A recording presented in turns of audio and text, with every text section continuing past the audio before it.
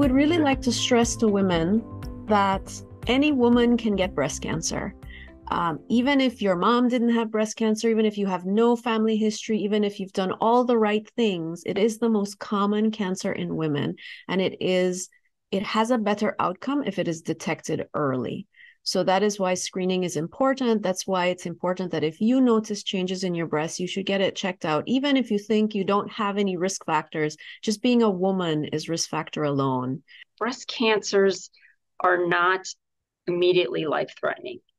I've had lots of patients come into my clinic and they're worried that they're going to die from their breast cancer in 6 months.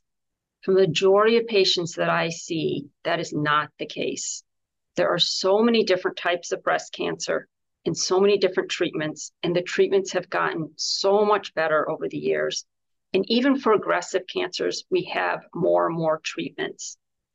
I think it's important also for women to know that there are many different types of breast cancer. So the breast cancer that you have may be very different than the breast cancer that you hear about in your neighbor or your colleague or your friend.